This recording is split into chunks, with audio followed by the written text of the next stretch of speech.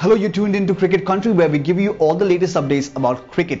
After the ghastly attack on New Zealand and Delhi Daredevils batsman Jesse Ryder in Christchurch, Indian Premier League franchise team mentor T.A. Sekar released a statement stating that the franchise will be looking out for a replacement for the Kiwi cricketer.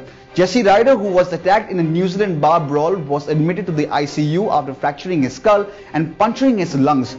Recent reports claim that his condition hasn't improved. Speaking to the situation, Sekar said, and I quote, "We will ask for a replacement for Jesse Ryder. We can ask for a replacement for Varun Aaron too.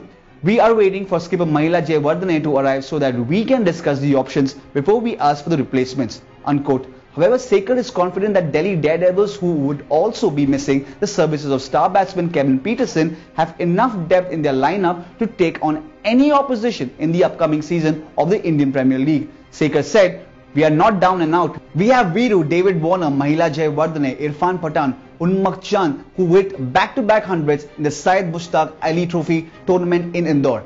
I don't think we have dearth of talent. We will have to regroup and make sure that we do what we did last season." Unquote. The cricket fraternity had expressed their grief over Ryder's critical condition after the left-hander was brutally assaulted in Christchurch. Police were viewing closed-circuit television coverage of the brutal attack and said they were following positive lines of inquiry. The police have already arrested one man in connection with the attack and are continuing their search for the others.